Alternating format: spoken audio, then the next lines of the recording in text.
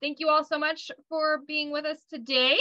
My name's Caitlin. I'm one of the environmental educators at VINS. So thank you all so much for joining us on our very first virtual Owl Friday for this year's Owl Festival, the 8th that we've done.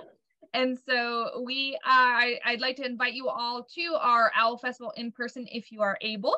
On April 15th, we'll be celebrating all things owl. And so there's going to be games and live owls to see, lots of things to do. And so please join us on April 15th. We also have a couple of virtuals coming up. So next week on April 7th, we have the Teton Raptor Center, who's going to be talking about their Poo Poo project, which is a great initiative to protect owls from some of those pipes around the country and all across, different countries as well. So a really cool project to learn about. And then the next Friday is April 14th. The Owl Research Institute will be talking about their research on great gray owls. So if you haven't signed up to come to those virtuals, please sign up so you can join us for those as well. And so VINS, our mission is to motivate people to care about their environment. And we do it through education, research, and wild bird rehabilitation. So we are really, really excited today to be doing these kind of programs to teach ourselves and our community about different owls from across the country and how we can help them. And so I'd like to thank anybody who took the time to do a donation for their viewing today. That donation will go to doing more of our work. So we really appreciate that. And so without further ado, I will introduce Bob Fox, who is from Wild at Heart, a rescue, rehabilitation, and release center for birds of prey in Arizona. He'll be teaching us about his work establishing habitat for burrowing owls and their project with captive rearing cactus ferruginous pygmy owls. And so we're really excited to learn more about these species. So thank you, Bob, for joining us today, and I'll leave it to you. Great, thank you very much. Welcome to everyone from Wild at Heart. And I'm going to get myself set up here for this share screen. All right, thank you, Eric. Well, Wild at Heart's a wildlife rehab center that was incorporated back in '94. My wife and I founded this. And we started with the idea we'd just be working with owls, and barn owls were our specialty. But all of a sudden, we started getting other calls, and we got a little bit crazy. So as we've been going along, we see that we are really focused now on the rehabilitation of all birds of prey. Our primary focuses right now are on the burrowing owls, and we have a captive breeding program for the cactus ferruginous pygmy owls. The Western burrowing owl, you can see these beautiful pictures here by Joel Sartori for the ARC project, are a wonderful little species. They're a diurnal crepuscular owl that range all across the West from Canada down into Mexico and beyond. They live in burrows underground. Their diet, insects, small rodents, birds. They're really more diurnal, crepuscular, but we find them out throughout the 24 hours of the day. They are somewhat communal in nature, and they really love the grasslands. That's their prime habitat. And you can see this little juvenile here having a nice mouthful of bug. Their range extends, as you can see, up in through Canada. They're pretty limited now in the plains states due to the destruction of the prairie dog colonies. Down in through here, we have some year-round and non-breeding areas along the coast down into here. Their range has been really decimated over the last number of decades due to construction, due to the poisoning of prairie dog colonies, and that sort of problems. You can see here over the last 100 years, the fossorial mammal reduction has impacted them tremendously. The conversion of grassland to agriculture, and right now we're dealing with a lot of this with solar plants and wind, and just the continuing development of suitable habitat makes it very difficult for this species to find proper environments to nest in and to find good habit, find good food. So back in the early 90s, as we were doing our rehab, all of a sudden a developer dropped off 3 fledgling burrowing owls. We didn't know where they came from. We didn't have much experience with them. And when it was time for them to release, my late wife looked at me and said, you know, you can't just toss them out in the air and say, find a hole to live in. You have to build them something. And so, of course, my only response was, yes, dear. So we started doing the artificial burrow system. It was a very, very jury-rigged system to begin with, but it worked. We'd done some research and found that they were holding the birds for a short time at the center and then putting them under the artificial tents for a week or so. But we realized that really wasn't enough time for them to break fidelity to their old territory and to create new site fidelity at their new one. You can hear as an idea of some of the areas they live in. This is the face of a wash, in a canal that was probably 12 feet high, and they're kind of right in the middle there. They will find any hole they can to live in. This was in the middle of a street in Phoenix, Arizona, right in front of a high school. And they were living in that hole, and the little owls would pop their heads up, and if cars were going along the outside lane, they just watch it go by. A car coming down their lane, they duck down and let it pass by and pop back up. So I called my city contacts, and they said, give us an hour. They sent a road crew out, blocked the lanes, and gave me the opportunity to trap the birds and remove them. So it worked out very well for them. Nobody got hurt. And at that point, it was out of nesting season, so there was no eggs I had to worry about. Otherwise, I would have had to excavate that asphalt and go into the burrow. They have all sorts of habitat. Here you can see they're just desperate for any type of hole they can find. We'll see them. This is a concrete slab they're underneath. We see them in sidewalks, under streets, in pipes, in canals, in drains, anything they can find to live in, including odd places. Cemeteries are not necessarily the best place, but we have found them there. I got a call last year from one of the native communities, and they were actually burrowing under some of their grave sites also. So the owls were removed and everything worked out. So because we find them in such odd places, it just shows how desperate they are for that good, healthy habitat. And we want to make sure that they stay nice and healthy. So it's very important for us to make sure that we find good places for them.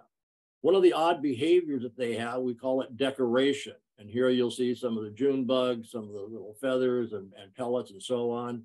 They will bring material back to their nest, like feathers, dung, anything they can to decorate the exterior of their nest and even down into the burrow itself.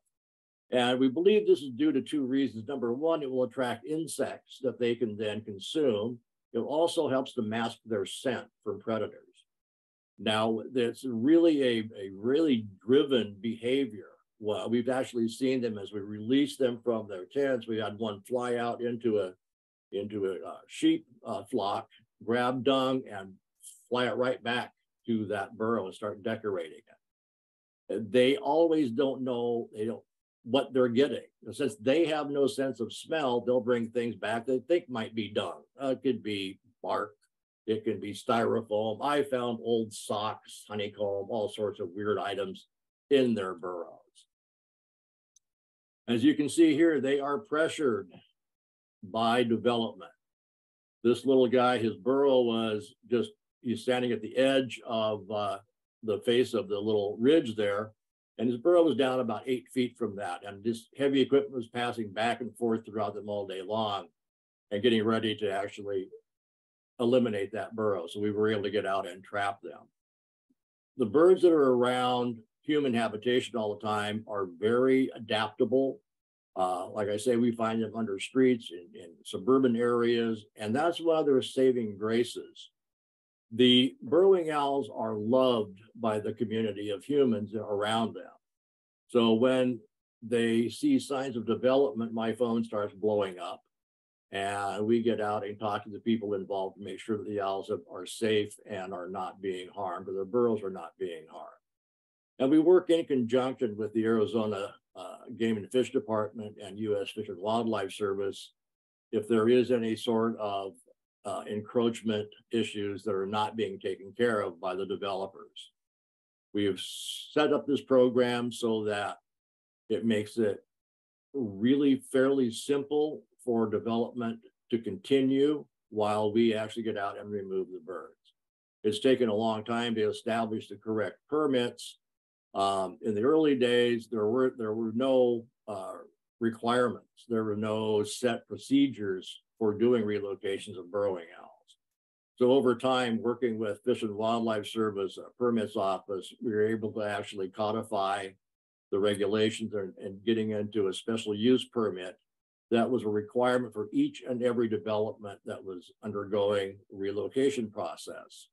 And that process would generally take about 60 days, and which is a long time to wait in between for something to happen. So if owls are there, construction is started, we build about 100-foot perimeter around that for safety, allowing the owls to live until that permit would come in. So I'd worked very diligently with Fish and Wildlife to try and get a programmatic permit that would allow me to go out at any time. And so we had long conversations and big meetings, and let's do a special scientific collecting permits. I filed everything. They sent it back saying, no, that really doesn't quite fit the criteria. So I sent another form in. No, it still doesn't really work. And this is months have gone by. And the permit manager said, well, I'm going off on special assignment, so I'm not going to be here. Another person is taking over. So I started talking to her. And her response, well, we really need to have you have a standalone permit where you can go out at any time and, X number of birds a year and a 3-year permit. And I said, yes, exactly. That's what I want. We don't do that. And I go, oh, thank you. But through working with them, we were able to finally get a standalone permit that allows me at any time to go out and remove the owls at risk when necessary. It has helped streamline the process and made the development community and the owl community much happier and healthier. Now, this is how we will trap them. I use a call that's a subdominant juvenile male call, and it attracts them in. And I sit and watch and wait. And as they go close enough to that little trap, they go in and boom. And we remove them from there, then bring them back to the center. Once they have been captured, I make sure I have the male and female if at all possible, especially during nesting season. It's difficult to make sure that we have everybody out of there. So then we actually have to go in and excavate their burrows. Oops, this is going a little bit too fast. Sorry about that. And so this is actually a fairly simple one that was straightforward, but these oftentimes will veer off left, right, they'll be wise. The burrow average is about 8 to 10 feet in length, anywhere from 2 to 5 feet deep, but I have had them go over 30 feet long and 7 feet deep, which is a lot of work digging them out. Probably the worst I had was in Lake Havasu City, which is up in northwestern Arizona. And they were in a very rocky wash. And the owls were at the very base of a wash face. And there was about 10, 12 feet high. And as I started digging in, the burrow kept going down farther and farther. After about 12 hours of digging, I was in 19 feet, 7 feet down at the very end of the burrow. I couldn't feel anything else in there, but I could hear chicks. And I'm going, oh my goodness. And I reached the very side of the burrow, and there's a very small hole. And I peeled that away, and that's where the nesting chamber was. So that's why we don't use cameras, because they're very not very accurate. As you can see, this is kind of an S shape going around through there. But once we get in, we find the nestlings, bring them in, and they're hopefully we'll put them with their parents, and the parents then continue to raise them, and then they end up getting released. Clutch sizes are normally up to about 8, and depending on environment, anywhere from all 8 to only 1 may survive into that after fledging. They come out of the nest at about 10 days, and they're very vulnerable to predators. And their predators are everything from, raptors, ground-based mammals, foxes, badgers, snakes, etc. So they are at quite a bit of risk. That's why they produce a lot of offspring. And occasionally they get into trouble. We get into some of these man-made areas in drains and so on, and they get tangled up. This was a very sad one where this group of young burrowing owls had been tangled up in a line of some sort, a cotton line, and gotten completely tangled up. When we were able to pull them out, there was one that had already been deceased. They had been dragging around. They'd been in there for several days, but we were able to finally get everything separated, and at least these 2 managed to survive and ended up getting released.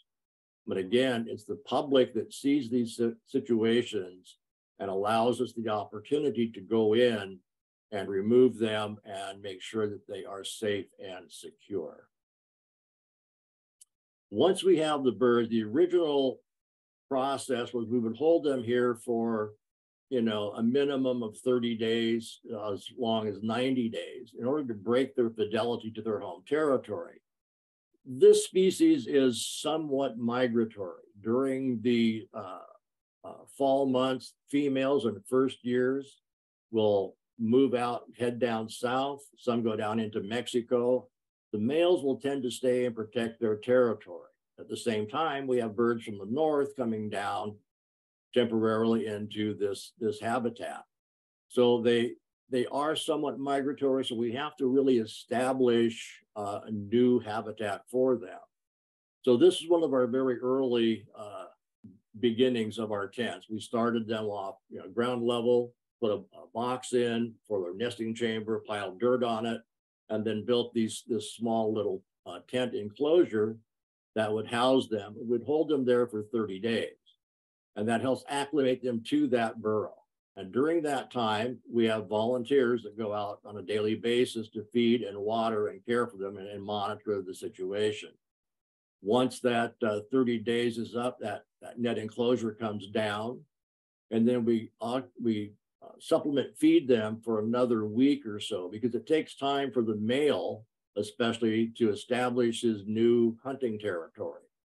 And so there's a lot of pressure on him to make sure that he can actually accomplish that without any problems. So that's a big part of the process, is establishing, good habitat and allowing them to find that really good nesting and hunting area. They eat a lot of insects, as we said, small rodents, birds the size of doves, red-winged blackbirds. So they're very voracious. Even small bunnies they will take and bring back to their burrows. Again, here's a group of volunteers putting together one of the older style tents. We're getting ready to put the owls in there. So we work with a lot of different groups, volunteer groups from high schools, from scout troops, from nature societies, in order to make sure that this habitat is done. One of the big issues we find now is there's not a lot more habitat left in our area around Maricopa County. So oftentimes these birds are being translocated anywhere from 75 to 100 miles away. And that's a lot of pressure on us to make sure these things get taken care of. As you can see, this original tenting was done with PVC pipe and a nice screening, little shade area for them. And it worked out really, really well. But it was very time consuming. All of this surface around the exterior had to be covered heavily with dirt to make sure that they weren't pulled up, so we didn't have coyotes or anything digging into that, or they couldn't dig out. And an area here where the rocks are is what we would move those, and that's where the food and water would be placed on a daily basis. So over the years, we've adapted our procedures for building the habitat. About 10, 12 years ago, a gentleman named Greg Clark came to me and asked how he could help. And being an engineer, I said, well, we need someone to help build these tents. Unfortunately, the poor guy has been working for us ever since, putting in huge amounts of work and energy to get this done. Now you can see again, this is again one of our older sites, and we're just introducing the bird into the tube that goes straight in to the burrow itself. But there's a slight bend in that so that it's a light trap and a predator trap. And over time, again, we keep evaluating and changing to make sure that we're doing the best thing that we can for them. So here's the process of starting to put together some of this. You can see the deep trench. We dig about a pit's about 4.5 feet deep, and that gives you that temperature gradient that's constant year round. The corrugated PVC comes out and curves up to the ground level, where it is then sleeved with hard PVC so that animals can't dig into that and break it up. We have had instances where dogs would, chew the pipe and so on. So we've learned how to harden that using hardware cloth and other means to make sure that they aren't torn up. Unfortunately, one of the situations we do find is that idiot people will go out and shove rocks down those tubes. So it's a constant monitoring and making sure that they are open and safe. Because once those tubes are blocked, if they block them all, they don't have a chance to get out. You'll see down here on the bottom, you can see the buckets that we use. Now, some of these are interconnected, so they have a front door and a back door. So it does give them a way to get out, if not all, if one tube is closed. And as we move forward, you can see we've changed from PVC to steel pipe, and that was also a very sturdy, well-built enclosure, and we've actually survived microbursts with these. But again, it's a lot of process, a lot of work, putting all this together, wiring it, making sure there's no sharp objects, no sharp points, nothing for them to get themselves caught into. And again, it's just a huge amount of work. We're not putting in, 1 or 2 of these enclosures on a site. We may be putting in 30 or 40 or 100 burrows on a location. And then when we do is we cap some of those, it allows for expansion of the colony. It allows us to bring other birds in, to recruit native birds to this site, and to help really build up that population. And so again, you can see this was the larger tents that we used to use. In the early days, we put in a whole family unit of maybe anywhere from up to 10 birds. And there would be 4 different burrow sections in here that they could use.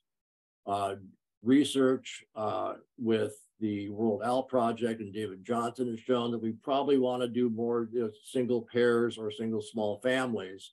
So we've adapted that now to using these pop-ups that work out very, very well. It removes a lot of the hours putting together the frames and building those up.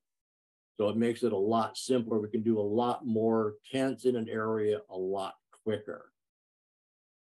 And here's one of our new finished projects. And where the blocks are down here, those are removed, and that's where the food and the water is placed in. Now, these have been very successful and very predator proof until late last year. We actually had a coyote for the first time dig in and unfortunately get one of our owls. So it was an area that we hadn't been in before, so we had to figure out a way to predator proof this even more. So we went out and we bought, I think, 20 pounds of cayenne pepper and sprinkled that all around the base of the enclosures that we had. And after that was done, we had no more coyote problems. I don't think they liked the scent. So that really helped us to figure it out. We've also had situations where once the tents have been gone, we had a badger come in and tear up like 50 feet of our tunnels. So it's always a fight trying to make sure that we're keeping them safe and secure. We have put in over 8,000 artificial burrows throughout Arizona, and 3,000 burrowing owls have been relocated to these different sites. We evaluate all types of habitat: creosote flats, open desert, but we found that the irrigated farmland is really showing the best long-term success. Finding good-minded farmers and ranchers has been important, and they're a really wonderful working relationship, a great partnership. Once we can convince them that they're not the ones that are creating the problems, they're eating the problems that are created, by digging the holes, and they eat a lot of insects and so on. This process isn't come cheap, and there's no real government funding for it. So it's all done through donations. We've gotten, working with Arizona Audubon on several projects, we've gotten some grants from them. The developers do pay for their care, so that covers part of the cost, but mostly it's done by personal donations. And we could not do that without the general public's involvement. And here we've got just some nice photos of a little male relocated on his little perch, little signpost out here in the open area. And again, you can see let me go back that one. You can see the corrugated PVC surrounded by the pipe, and the foam inside helps insulate that and keep everything nice and clean. You can see the little bit of prey drop and droppings down here on the bottom.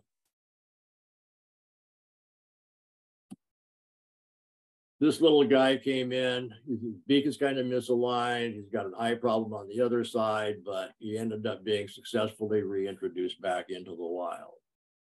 Now, this is, again, artificial burrows on the old style where we're doing it on mounds. And that was fairly effective. There's some nice pictures here of them flying.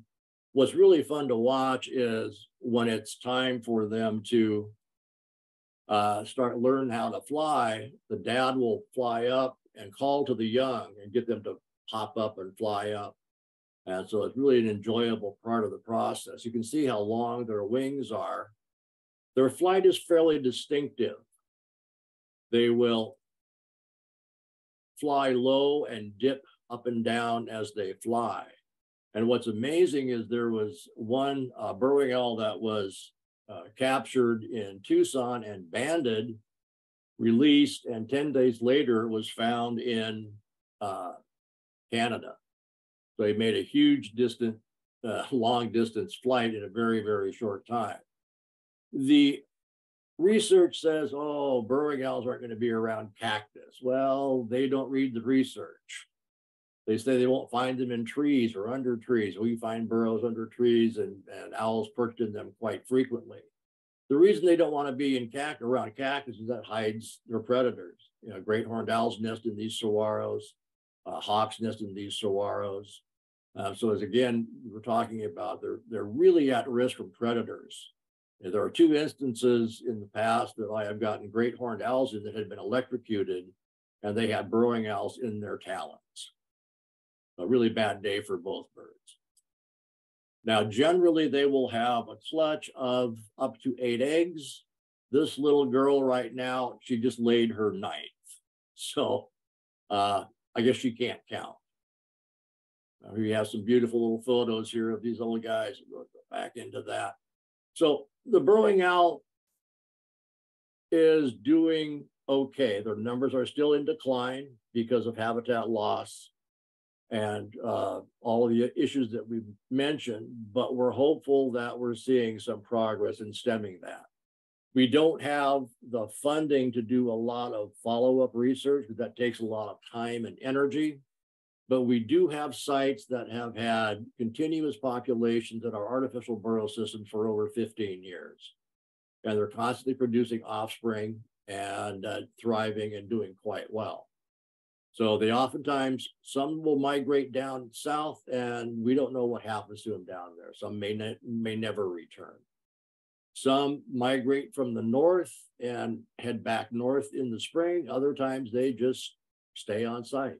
So it's a very interesting, convoluted migratory pattern that these guys will go through. And they're a lot of fun to watch. So the wonderful part about the Burrowing Owl Relocation Project is it's gotten a lot of community involvement. A lot of people are invested and intrigued by this species. And it has been a very successful program to date. So hopefully we'll continue to be able to do this and help protect this little species from being extirpated here. There used to be millions of them in the plain states.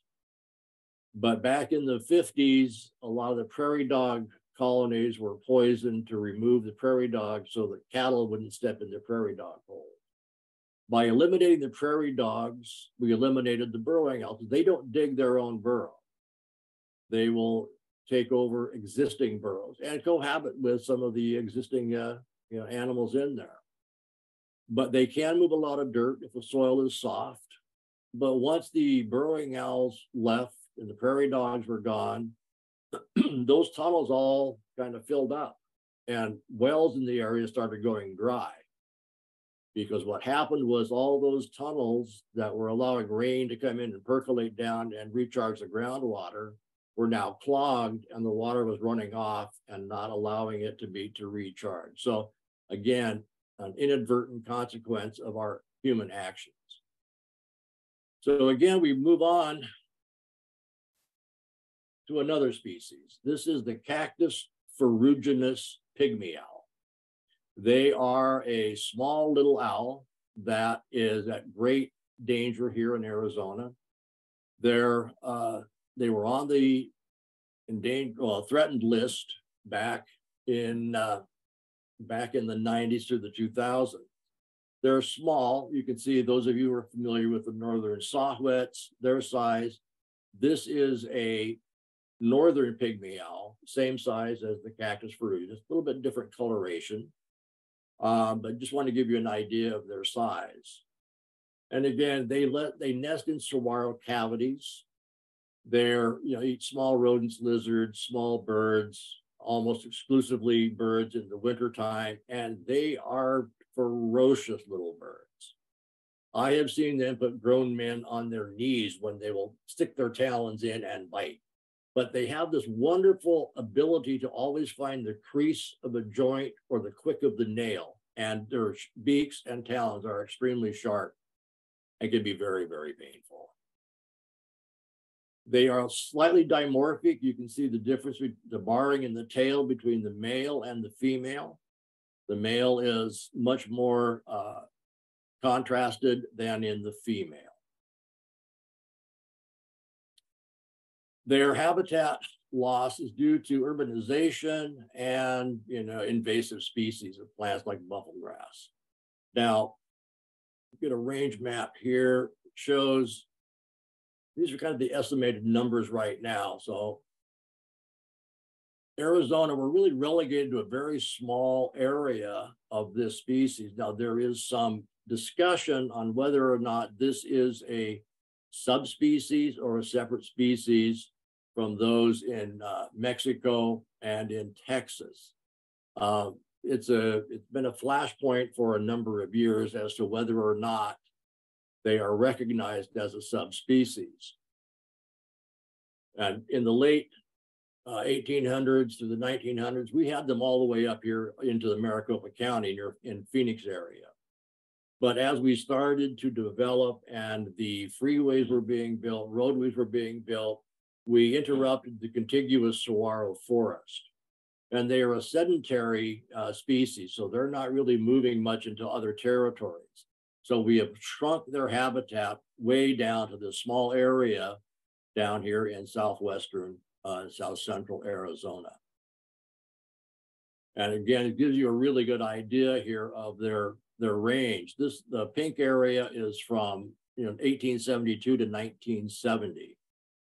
And from 70 to 90, it had shrunk quite a bit. And now we're way down into this small area here. They were listed in 97, and there was a lot of talk about how we can help protect this species. And while they were listed, we had a number of conversations with U.S. Fish and Wildlife Service and the Arizona Game and Fish Department, landholders in other areas. How can we help safeguard this species? And our goal was to always to start a captive breeding program. That would be it seemed to be the logical thing. But because they were listed, we were not allowed to do anything in a positive way for this species. It would just let them be and not disturb their habitat. So once they were delisted in 2006, Fish and Wildlife Service and Arizona Game and Fish went out and captured 10 birds that were brought to us to start a captive breeding program. And again, we worked with some of the researchers, Glenn Proudfoot, who's probably the most notable gentleman. And we started developing our protocols for breeding. And it was a very interesting process, to say the least. Here we have, some nice fledglings and some adults out of our first hatching. We had to build aviaries specifically for them. We wanted to make sure that the males and females could come together easily. And one of the problems we had was that males and females, if the female didn't like the male and he introduced himself to her and she says, no, thank you, she didn't just politely say that, she would more than likely kill and eat him. So that was not a really good way to start our breeding program. So we set up these aviaries with nest boxes and our little nesting chambers inside of them, and it worked out, fairly well. Now here we've got some wonderful little video. I'll just let this play of some of our little owls. Now you'll notice these black spots on the backs of their heads. These are false eyes. And they are very, very capable of looking like real eyes. Now you'll see this is both the male and the female in here with their little egg.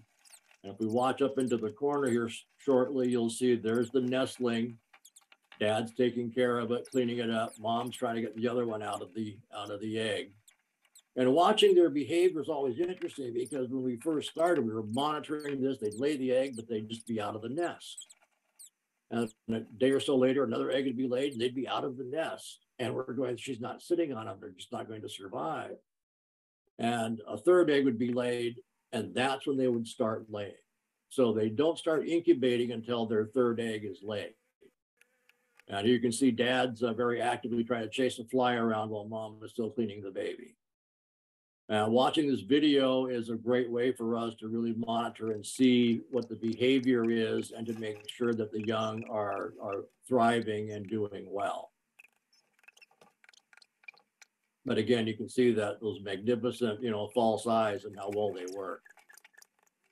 And we are again, another little bit of nesting behavior here that listen to their call.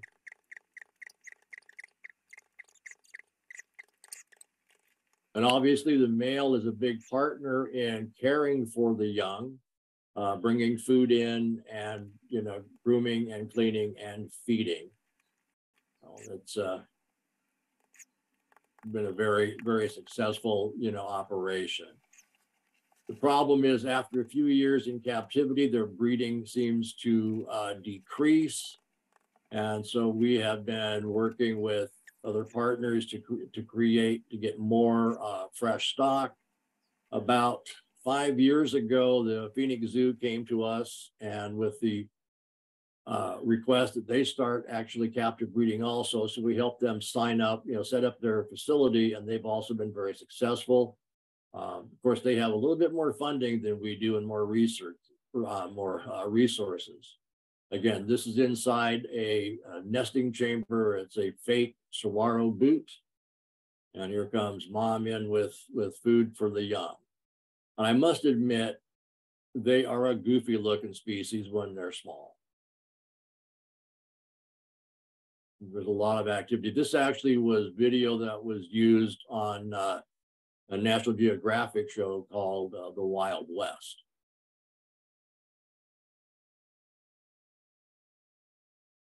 So these youngsters are just watching out what's going on. And once they start to get a little bit more active, they hop up out of the nest and start to, start to fly around with mom and dad. But she's a very busy mom, making sure that everything is cleaned and everything is fed.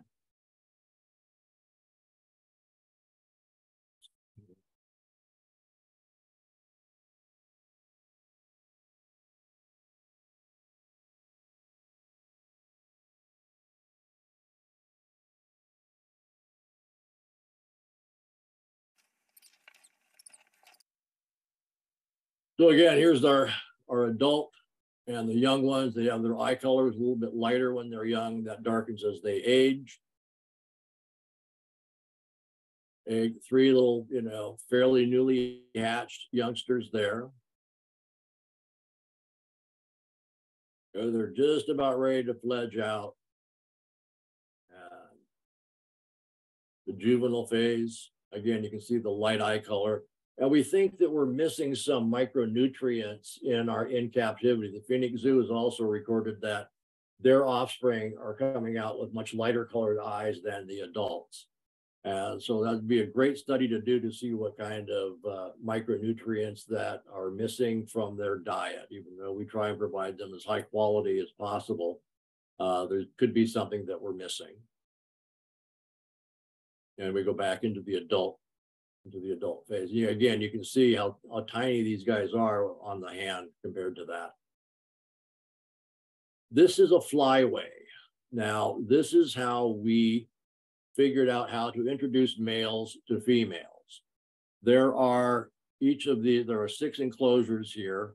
The 3 on the right-hand side open to one another. There are doors in between. But up top here in this flyway, there is a trap door that we'll put a male in one aviary, a female in the other, so that they can see each other. And after they've been acquainted for a bit through the mesh, we'll open up these trap doors. It allows the male to come in and visit the female. And if she doesn't like him, it gives him a chance to get out of Dodge. Once he's out of her enclosure, she doesn't chase him.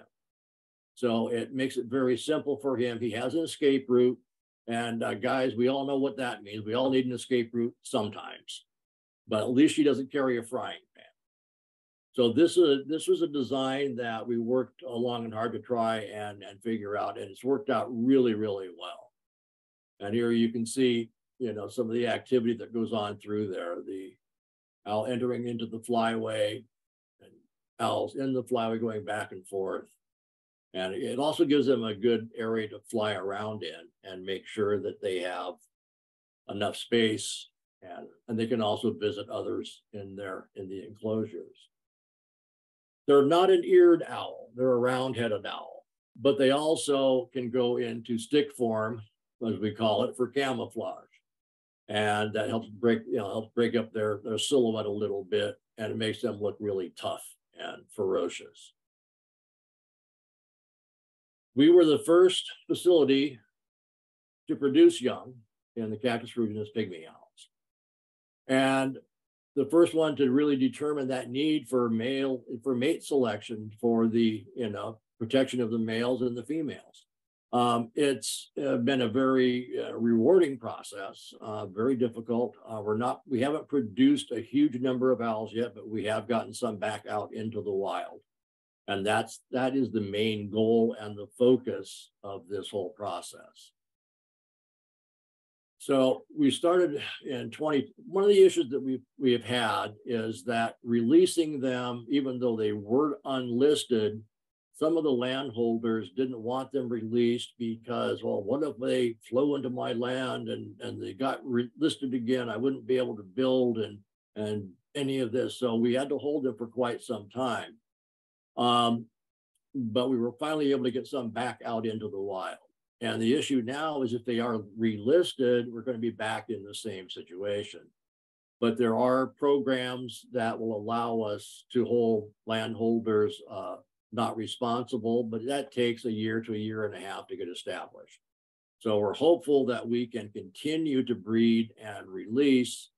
Right now, we're in the process of trying to convince one of the native communities to allow us to release on their property, because they do have cactus ridges, pygmy owls that live in their areas. We just don't know how many, because they do not want Fish and Wildlife and Game and Fish on their reservation to manage or to know about their wildlife. So, but we have a good working relationship with them, and we're hopeful that by the time they get relisted and we have to do anything, we'll be able to have a good area for release. We do some monitoring with them. We do, or we put transmitters on, RF transmitters, and have volunteers go out and monitor their locations. All the birds, of course, are banded, and we work with Game and Fish, Fish and Wildlife, Phoenix Zoo, USGS, and a lot of private homeowners. Again, it's the general public that really is important to conservation, because they're our real resources. They're the ones that can really help us out and help the wildlife out once they're aware of their importance. And here we are, we're banding the little owls. We put in a U.S. Fish and Wildlife Service band and a colored ID band so that it's easier to spot them in the wild. It's hard to read the Fish and Wildlife bands, but the colored band is a lot easier to identify and locate in the wild. When they're released, we put them into a hack site, a hack box like this, where they're kept for several days and they're fed and watered while they're in there. And you can see in 2012, we released 16 released near Tucson, 5 in Ironwood National Forest, again, 2 and 6. So we've had a total of 30 released back into the wild. And we know that they have survived through the length of the transmitters, which only last about 6 weeks. Because this is such a small bird, you can't put a large transmitter on them. Any excess weight will diminish their ability to survive and to hunt. And so these hack sites are set up for 4 owls or 2 pairs. And again, they're held in there for about a week before they get back out into the wild. And so again, we can see them putting back in their little hack sites. This is how they hang out. They have their little nest box, so they can hear, they can get an idea of what their territory is, and then they get released. You can see here this long wire down here is the antenna for the radio transmitter that's attached. And like I say, after about 6 weeks, that battery is no longer viable. And they can chew these off, and they'll take them off. Now we've got the door open here, ready for this little guy to get released. There he is up in the tree. So this process is ongoing. It's difficult to go through all of this. The breeding right now, we have our pairs that are set. We have 1 pair with 4 eggs, a new pair that has just laid their first today.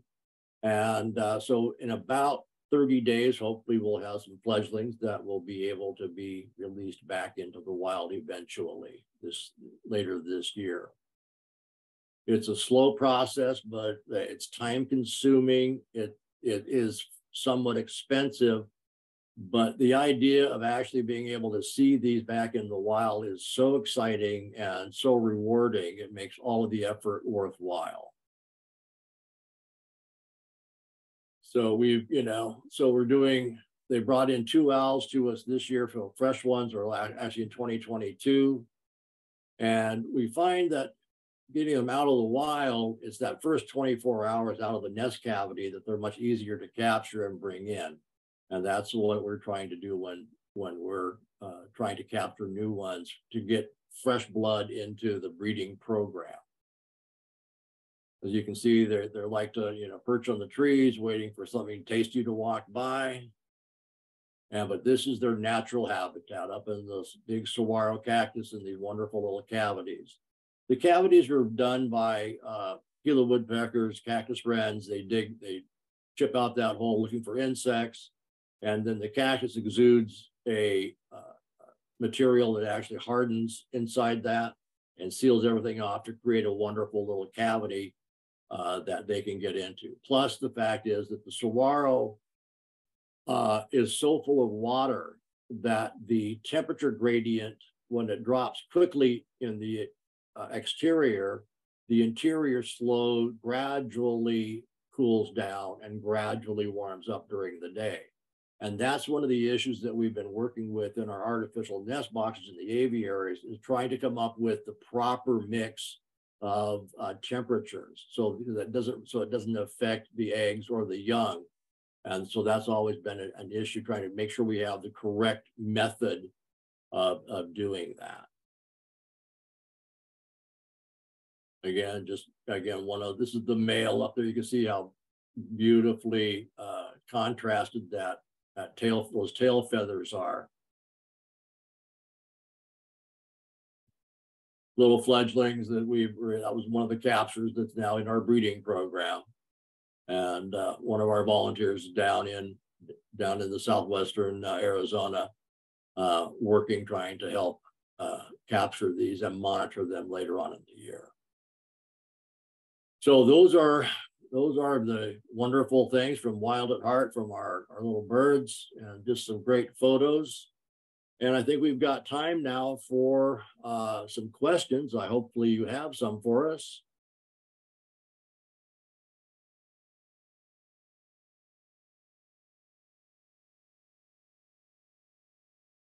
If you're not familiar with the National Geographic Photo Arc and Joel Sartori's work, please get involved, see that stuff. He has done amazing work. He's been here a number of times and shot a number of our birds for the art, but it's a wonderful project.